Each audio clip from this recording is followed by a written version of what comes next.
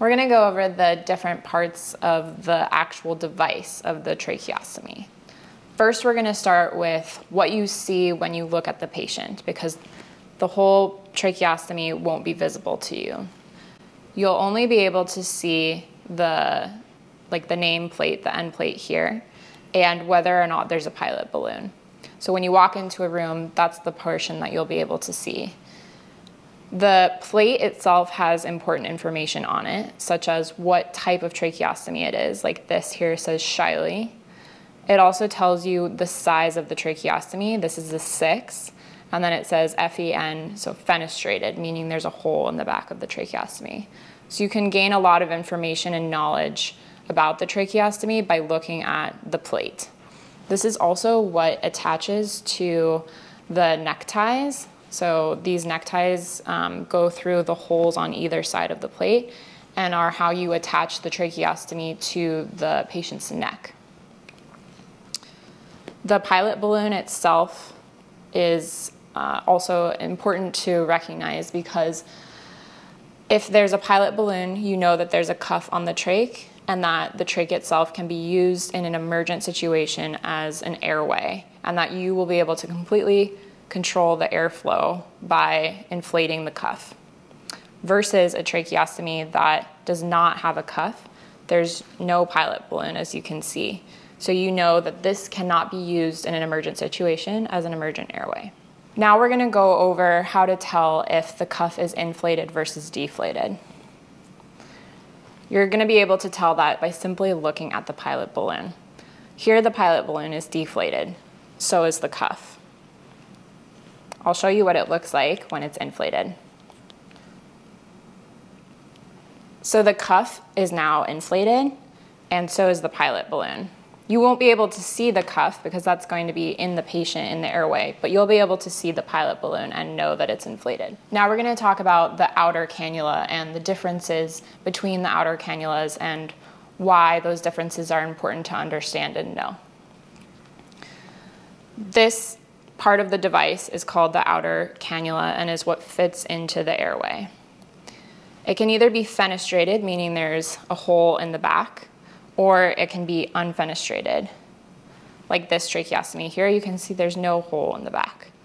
And that's important to know because air flows through the fenestration when there's a hole, and obviously air doesn't flow through if there's no hole, meaning that with this tracheostomy, air can only go in and out, and it won't go up past the vocal cords and through the patient's mouth when they exhale if there's no fenestration.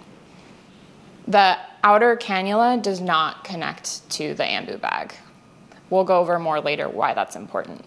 But the inner cannula, which we'll go over now, is the portion that connects to the ambu bag. The inner cannula is removable. There's different mechanisms for removing the inner cannula, and it's important to become familiar with the different ways. But the most common are this pull tab option, like this. And sometimes it can be a little tricky. But it's important to understand how to remove the inner cannula, because sometimes it can become occluded with secretions, and you need to be able to remove it to either replace it with a new one, or you can clean the inner cannula.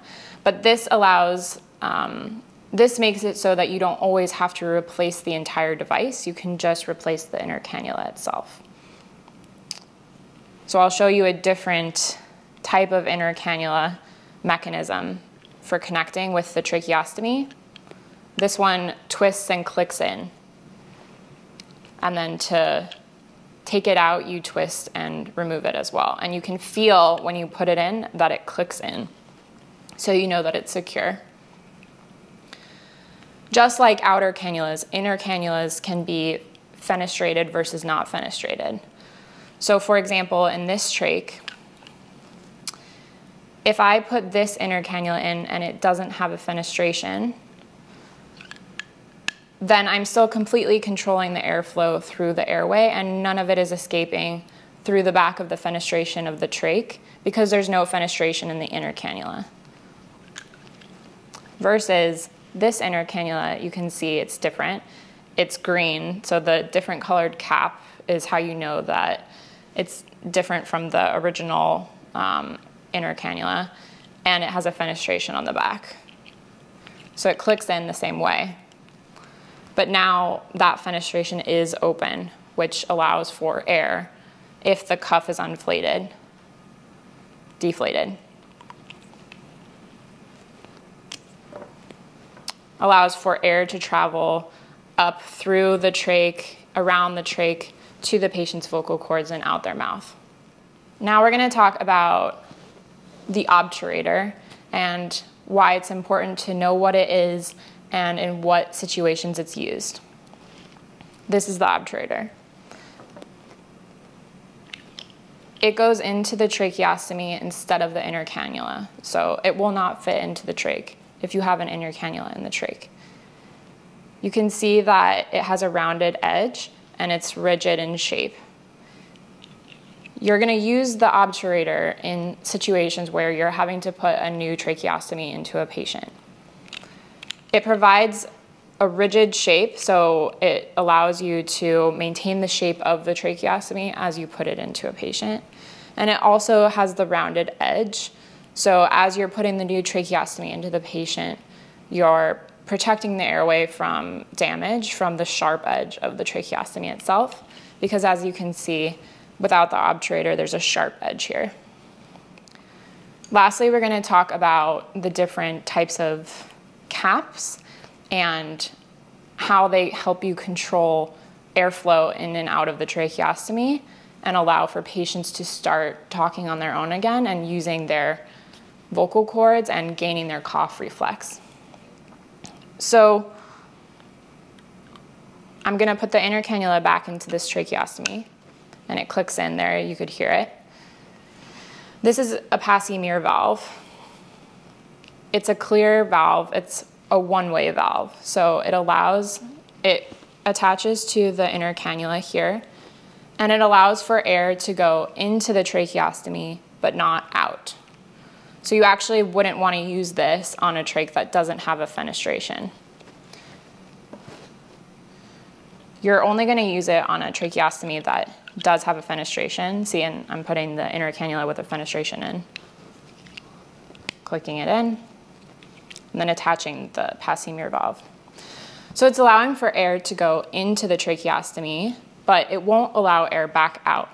That means that as the patient exhales and air goes this way, around the trach that is with a cuff that's deflated, and the air all of it will be forced to go through the fenestration and past the patient's vocal cords so that they can talk.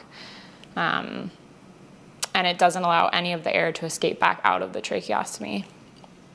Once they've been able to tolerate having a Passy-Muir valve on for an extended period of time without desaturating, you know that they're ready to advance to the next level of potentially breathing on their own completely, which means that you're going to cap the tracheostomy itself.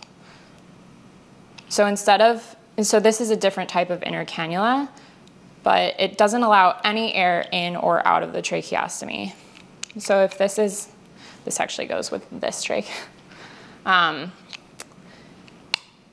So if you see this, you know that there's no air going in or out of the tracheostomy, and the patient is breathing completely on their own because this is just a cap. And those are the different parts and types of tracheostomies.